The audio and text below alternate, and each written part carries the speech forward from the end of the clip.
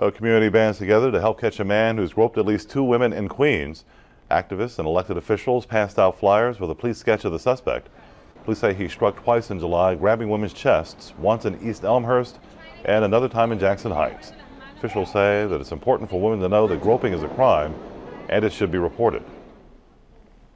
You're actually committing a crime if someone gropes you, and women should be empowered to know that they can call 911 and obviously is being taken seriously. We have a message to them. We're going to get you, we're going to find you, we're going to capture you, and we're going to put you in jail if you violate the law. The suspect is described as between 25 and 30 years old with black hair and a thin build. He wore sunglasses and spoke Spanish.